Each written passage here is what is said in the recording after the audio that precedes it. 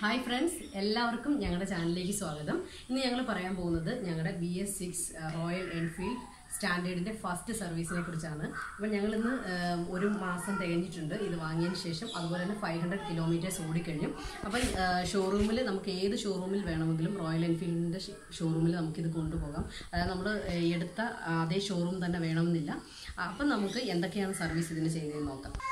അപ്പം ഫസ്റ്റ് സർവീസിൽ അവർ engine oil change ചെയ്തു. എൻജിൻ ഓയിൽ എന്ന് പറയുമ്പോൾ നമ്മുടെ എൻജിൻ്റെ ഈ ലോവർ പോർഷനിൽ വന്നിട്ട് ഒരു ഓപ്പണിംഗ് ഉണ്ട്. അവിടെ നമ്മൾ സ്ക്രൂവും ബോൾട്ടും ഒക്കെ അഴിച്ച് അവർ ഈ എൻജിൻ ഓയിൽ, നേരത്തെ ഉണ്ടായിരുന്ന ഓയിൽ ഡ്രെയിൻ ചെയ്തതിന് ശേഷം ഇതുവഴി അവർ പുതിയ ഓയിൽ ഒഴിക്കുകയാണ് ചെയ്തത്. ലിക്വിഡ് ഗൺ സെമി സിന്തറ്റിക് ഓയിലാണ് യൂസ് ചെയ്തത്.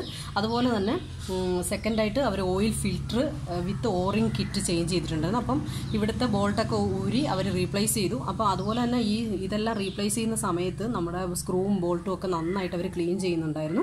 അതിനുശേഷം പിന്നെ ചെയ്തത് രണ്ടാമത് ചെയ്തത് ചെയിൻ ലൂബ് ആൻഡ് ക്ലീനറാണ് ചെയ്തത്. അപ്പം ഫസ്റ്റ് തന്നെ അവർ ഈ ചെയിനെല്ലാം നന്നായിട്ട് ക്ലീൻ ചെയ്തു.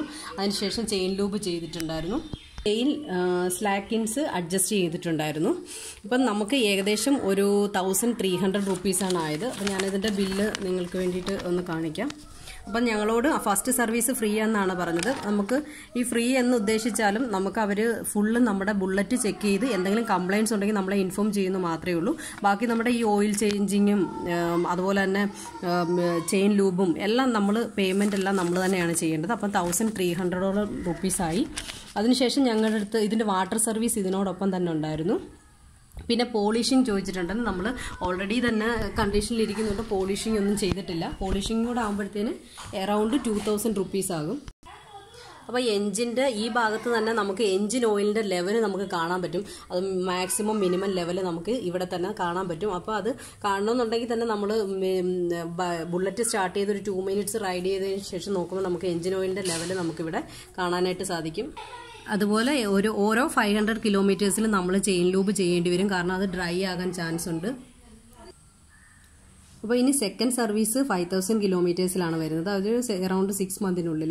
അപ്പോൾ നമുക്ക് ഷോറൂമിൽ നിന്ന് തന്നെ ഒരു 4 സർവീസാണ് ഫ്രീ സർവീസായിട്ട് പറയുന്നത്. അതായത് 500, 5000, 10,000, 15,000 കിലോമീറ്റേഴ്സിൽ നമുക്ക് ഫ്രീ സർവീസ് ഷോറൂംകാർ അവർ നമ്മൾ എടുക്കുമ്പോൾ തന്നെ നമുക്കത് എൻഷുർ ചെയ്യുന്നുണ്ട്. ഇനി നെക്സ്റ്റ് ഞങ്ങൾക്ക് വരുന്നത് 5000 കിലോമീറ്റേഴ്സിലാണ് നമ്മുടെ അടുത്ത സർവീസ് വരുന്നത്.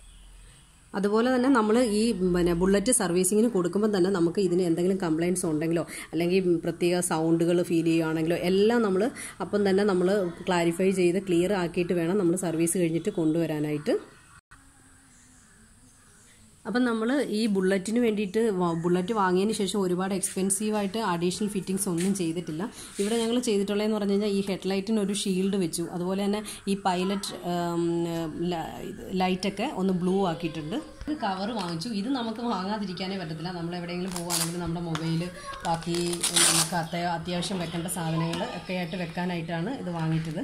അപ്പോൾ നമ്മളിത് വാങ്ങിക്കുമ്പോൾ തന്നെ നല്ല ലെതർ ആണോ എന്നൊക്കെ നോക്കിയിട്ട് വാങ്ങിക്കുക. അതുപോലെ തന്നെ നമ്മുടെ ഈ പെട്രോൾ അടിക്കുന്ന ഇവിടെ തന്നെ നമുക്കൊരു പ്രൊട്ടക്ഷനാണിത്. അപ്പം മഴയൊക്കെ പെയ്താലും ഇതിനകത്തേക്ക് വെള്ളമൊക്കെ ഇറങ്ങാതെ ഈ ഒരു കവർ നമുക്ക് പ്രൊട്ടക്ഷനാണ്.